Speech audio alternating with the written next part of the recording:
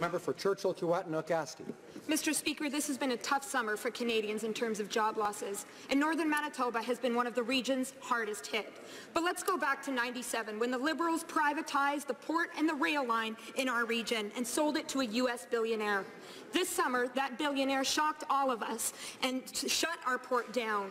So will the government listen to the Northerners, UCT, PSAC, and so many others and bring the port back under Canadian public control?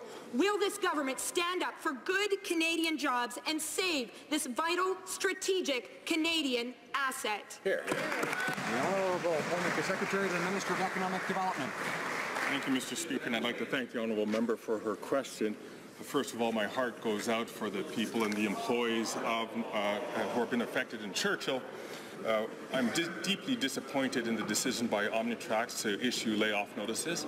My minister has been in direct contact with local leaders from the Northern delegation, and our government has been in ongoing discussions with provincial and municipal leaders, businesses, and the community as we monitor the situation closely and evaluate the situation.